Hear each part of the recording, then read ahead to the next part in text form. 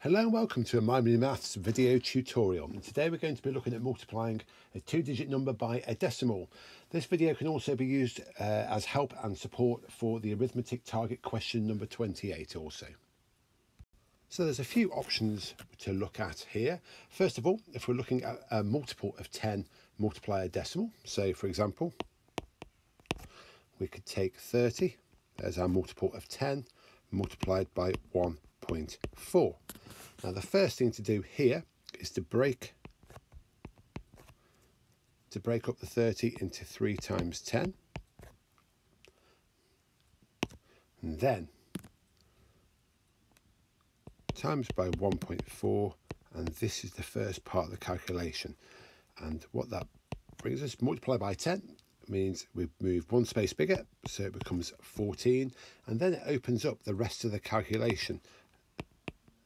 Okay, so we have the 3 times the 14, which is 42.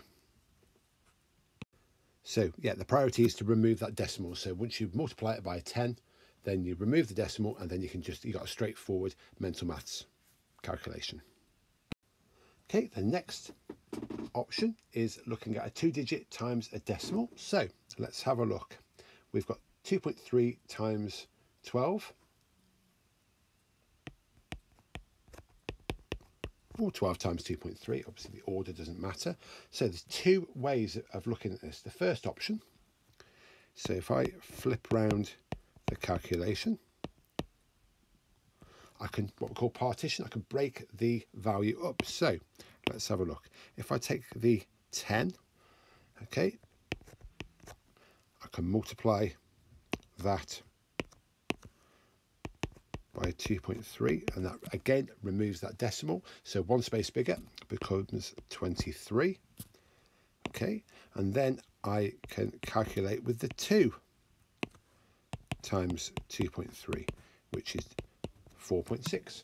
If you have decimals like this, it's always handy to think of money. £2.30 doubled is £4.60, and then we simply add our two values together. Okay, so 23 add 4 is 27, so for a final answer of 27.6. The second option available to us for this calculation is to look at a standard long multiplication. So first thing to do is to remove the decimal point, okay, which is 23 times by 12, calculate. So we've got our units first. 2 times 3 is 6, 2 times 20 is 40. Then we're going to multiply by the tens column. So we're going to take the 0 from the 10 and make it our magic 0 down here. One lot of 3, first of all, and then one lot of 2, and then we add the 2 rows together. So 6 and 0, 40 and 30, and 200 by itself. And because we multiplied this by 10 to remove our decimal point, we need to put the decimal point back in. So we divide by 10 to put it back to its correct size. And there's a couple of options here.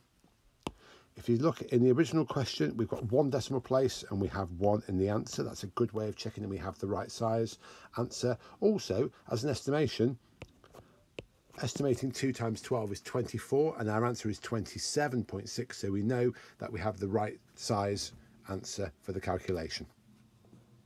Now just be careful with this, because some children forget to put the decimal point back in, and that's why the partitioning option can sometimes be easier, but again, everybody has a different preference, so I'll leave it up to you.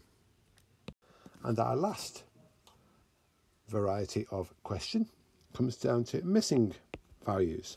So something times 1.6 gives us 48. Okay, so like with the previous questions, we're looking at a value here, okay, multiplied by 1.6 equals 48. So the first thing we're going to do is multiply that 1.6 by 10, which gives us 16. Okay, now how many 16s do we need to make 48? Well, that's going to be 3. So 10 times 3 is 30, and there's our missing multiple of 10. That's everything for today. Thank you very much. Please subscribe to the My Mini Maths Video Tutorial YouTube channel for all the latest videos, news and updates. And I look forward to speaking to you again soon. Take care.